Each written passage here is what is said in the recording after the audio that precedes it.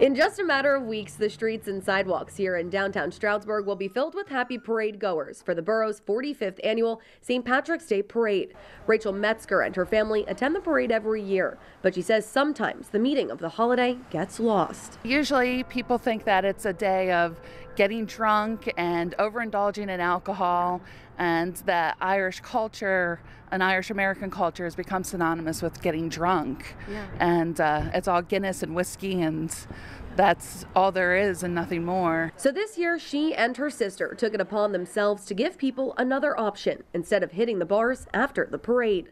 The first annual Sober St. Patrick's Day is coming to Stroudsburg. As an alternative for people that don't want to drink or be in a situation where there are people drinking after the parade, where we're going to have Irish music, we'll have 3 Irish bands, and there'll be dancers and corned beef and cabbage buffet. Sober St. Patrick's Day started in 2011 in New York City as a way to celebrate Irish and Irish American culture without alcohol in a fun, safe, and sober, family-friendly environment. I hope that they take away that there's so much more to St. Patrick's Day and Irish culture than just getting drunk, and that you can come and have a good time with your family, and you can come if you're in recovery.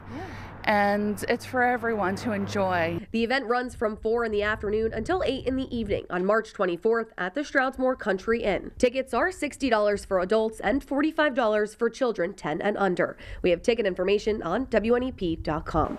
Amanda Eustace, Newswatch 16, Monroe County.